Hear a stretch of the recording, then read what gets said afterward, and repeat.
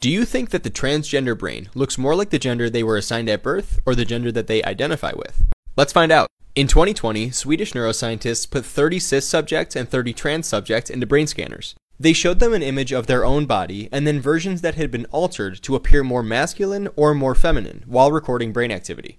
And here's what they found. When the cisgender group saw gender-affirming images, for example, a man seeing his body become more masculine, their brains lit up in all these different areas. And amazingly, the trans group showed almost the same exact brain activity, but it was when they saw their body morphed in the opposite direction, away from their gender assigned at birth. On the other hand, when the cis group saw their body shifted away from their sex assigned at birth, for example, men seeing these images of their body, their brains looked like this, much less activity. And the same thing was seen when the trans group saw their body morphed towards their sex assigned at birth. The takeaway here seems clear to me. The transgender brain behaves just like the gender it identifies with. And there's more evidence for this too. For example, another study shows that trans men who transitioned from female to male showed less brain response to breast stimulation than cis women. Now, we're not looking here at psychology or surveys. We're looking at biology, data taken directly from the brain, which seem to tell a pretty clear story. So take all this however you will, but I ask you to please take it in peace and in kindness. Thank you for your interest. Please follow for more neuroscience.